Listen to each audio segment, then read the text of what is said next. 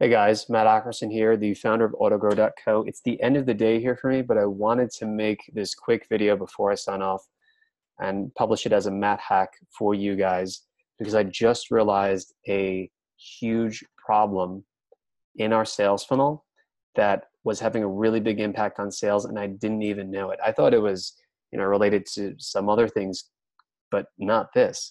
So what happened was last month we actually put on our first webinar, how to triple your leads with the 7 laws of sales funnel physics. I encourage you to go ahead and attend this month's presentation of that. It's free and it's live. I will be answering your questions as well live on that presentation. It's the first one I've given in over almost 2 years, but I gave it for the first time last month.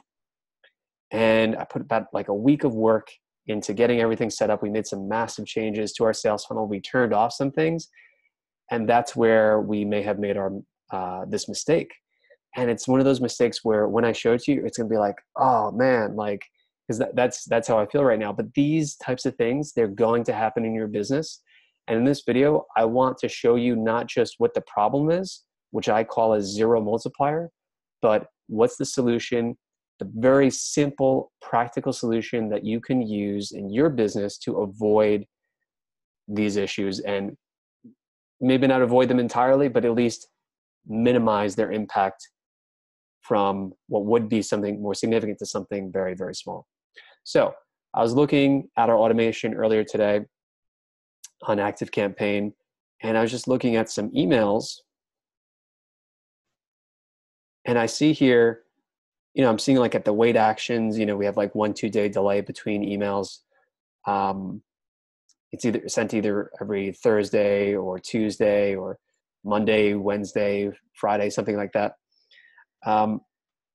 And this is in our survey funnel. So this is what helps us to personalize follow-up for people, who have just joined our email list, and they tell us, what their biggest marketing problem is. Are you trying to grow traffic? Is it lead generation? Is it building a funnel top to bottom, your biggest challenge?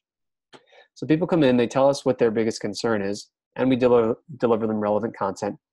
But I saw, okay, like only one, in the wait actions here, only one person here, only, 0 people over here. It's like, what's going on? So then I scrolled up and I moved over to here, and this was the face palm moment.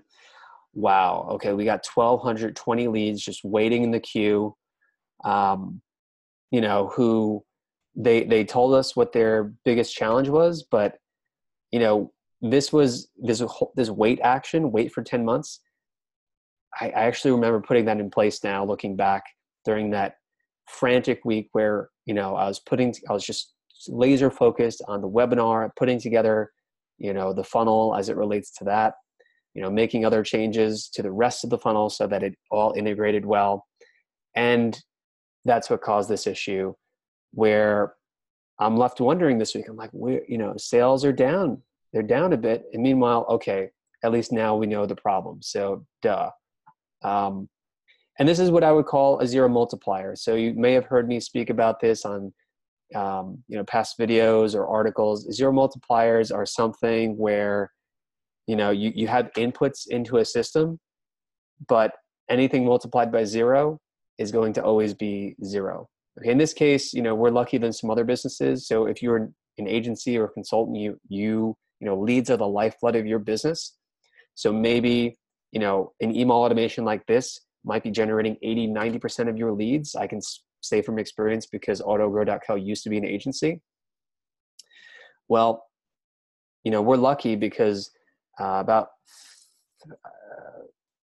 40 to 50% of our sales revenue comes in on the front end. So people, in other words, who are coming to our website and will actually buy something from us on the first visit.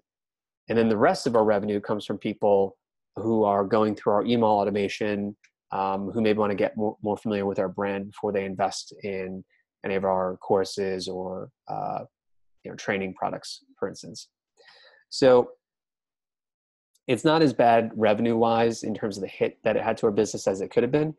But let me tell you about the very simple solution that you need. You need a simple checklist like this one. And you can build it on a tool called Wufoo, all right? And Wufoo is a freemium tool. It's really simple, really easy to learn how to do. You know, it's like a drag and drop builder. You can make checklists that you or your assistant or someone else on your team can fill out, you know, once per week. Let's see, check if website is live, or even multiple times per week. Because if a significant portion of your marketing is online, if any single portion of your online marketing funnel is down, inactive, or there's an error somewhere, you need to be able to detect it, because these marketing tools like ActiveCampaign, they're dumb in the sense that they're only as smart as we program them to be. So if we say, like I did in this case, wait 10 months, it's going to do exactly that until we change it. Now, fixing that problem is pretty easy, but detecting the problem, like what I'm showing you here, is more important. And you might say, okay, yeah, Matt, sounds great. Sounds, you know, too good to be true. Checklist. I've heard of it before. If that's what you're thinking right now, you're probably not going to take action, and I want you to take action. I want you to take this one action in particular. I want you to get out a notebook, a notepad, a blank piece of paper, and I want you just to write down what you, your assistant, or someone else on your team can do once, twice, 3 times per week, where they can just check to make sure that things are running properly. So the same way that I showed you that I went into this email automation and I was able to uncover the fact that there was in you know, other parts further down in the email automation, there was no one waiting there. You need to have your team or yourself actually checking for similar symptoms of that might be a zero multiplier. All right, so get out a piece of paper, write zero multiplier checklist at the top of it, and just write down the top, let's say, 5 things, 5 symptoms of the idea that something is very wrong with your sales funnel. Okay, sales aren't coming in, you know, traffic isn't coming in or being registered by Google, email subscribers aren't coming in, you know, you're not seeing people arriving on a certain critical landing page that you expect them to be. You know, you have 1,000 email subscribers and you have 2 people arriving on a landing page that you emailed them about supposedly. You might want to go check on that, because there's probably a zero multiplier at work in that situation. It may be a broken link, okay? Because all these little details, they have to be perfect. They have to be all aligned and working perfectly at all times for you to see a return on your investment in your marketing funnel. All right. So anyway, that's my tip. Go take action on it, get out a piece of paper and go do that right now. And if you want more actionable tips like this, do subscribe for more Matt Hack videos. You can click on the Matt Hack link in the navigation, and be sure to leave a comment. I read all the comments, or hit reply on the email that this video may have come to you in the form of.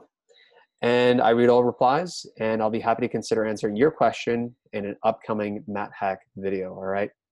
So in the meantime, though, pay special attention to this as it relates to your email automation campaigns and your sales funnel as a whole, all right? So until next time, my name is Matt Hack in the Matt Hat, delivering you your daily dose of Matt Hacks. Keep hustling and stay focused.